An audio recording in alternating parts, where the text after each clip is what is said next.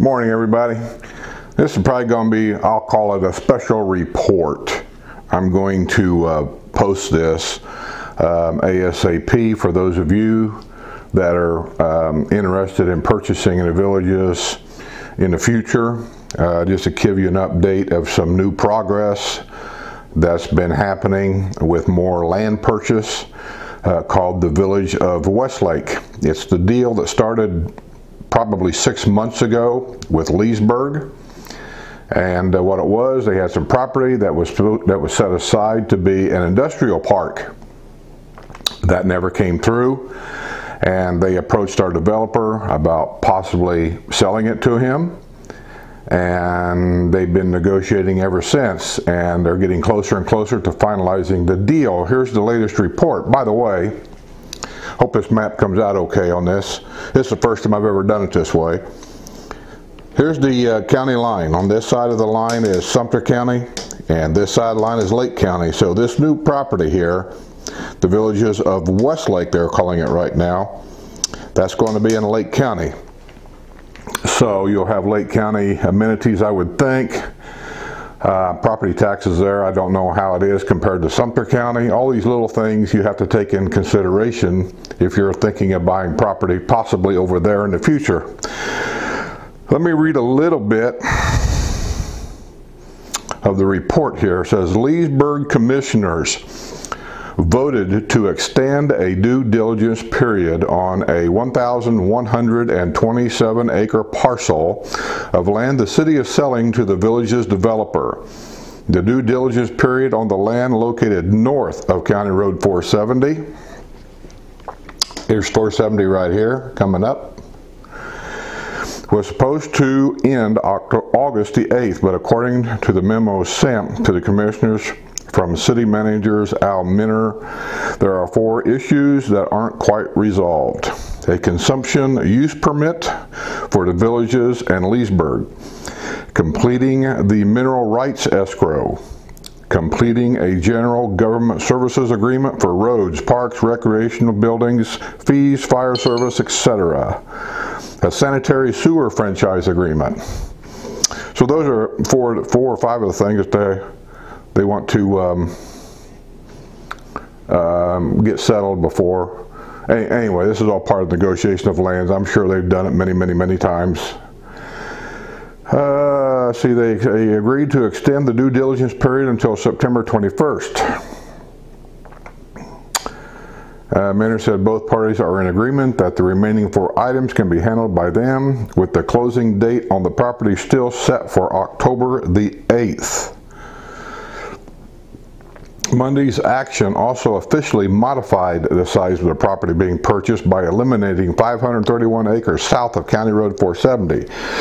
Minner said that area needs to be retained as a spray field until the villages is ready to accept 6 million gallons of water, reused water per day on a yearly basis. Currently, he said the villages can accept that much reuse water and use its operations for about 9 months out of the year, including peak season. So the acreage on the south side of County Road 470 will be used to spray effluent during that time period. I'm not really sure what that is, spray. It sounds like to me they're wanting to take reused water. I don't know what that really is. And they want to spray fields with it. Anyway, I guess we'll find out all about that in the future. There might be people on my channel here that knows exactly what that is, and in the comment box down there, maybe they can explain to us what that is. That give back of those acreages is critical to make the deal work, to enable us to sell the north side land, Minner said, adding that about 3,000 homes can be built on the 1,127 acres as opposed to the original calculations of upwards of 4,000 homes they're talking about on the original proposed land purchase. The current deal is for $7,000 an acre, which amounts to more than $7.8 million, but Minner said roughly $3.3 million. Whoops, I lost my picture here. Let me get that back up there. So 3.3 million of that amount has to go back to the Federal Environmental Protection Agency. With the Sprayfield issue in mind, Minier wrote, the village's developer has asked that after closing on the property, a restrictive covenant be placed on the land to protect the developer's interest. As a result of them accepting reuse water over 9 months of the year, the covenant would have a cap of 20 years. So there you go. Whether you understand it all or don't understand it all, or that's where they're at today. See if I can kind of give you a general idea of where we're at there. I'm looking for there's 468. Okay. Here's 44. Just so you know, there is Brownwood right there, the square. This is Highway 44. There's the square. This is the golf cart trail right here. That dotted line going down through there. That's where the bridge is going to come out, right there by Brownwood. The golf cart bridge to connect everybody. And this golf cart trail is probably not all built, but they'll get this golf cart trail connected all the way over through Southern Oaks, and then it'll connect, if they buy this property, which they probably will, it'll connect here and take you on into there. 468 comes, let me do this again. Where's 44? Here's 44. So this is Rohan and the shopping center all over here. And so you take 460, yeah, this would be Morse Boulevard here. And when you cross 44, Morse Boulevard becomes 468.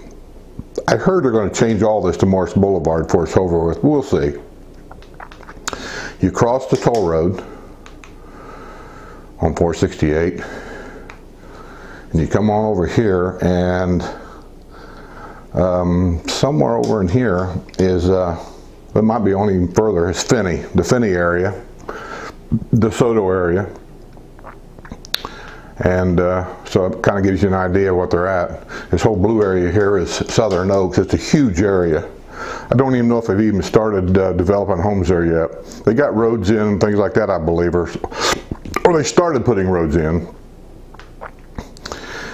So right there it is. That's the next new development in the villages when they get all this done. And we're talking years down the road. We're talking probably 5-6 years before all this is fairly well developed.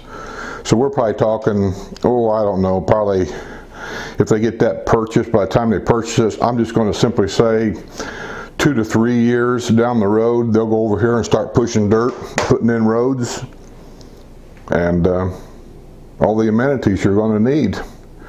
So there's the latest update on the new property they're looking to buy. I hope the map this way kind of helps you a little bit to give you an idea where you're at.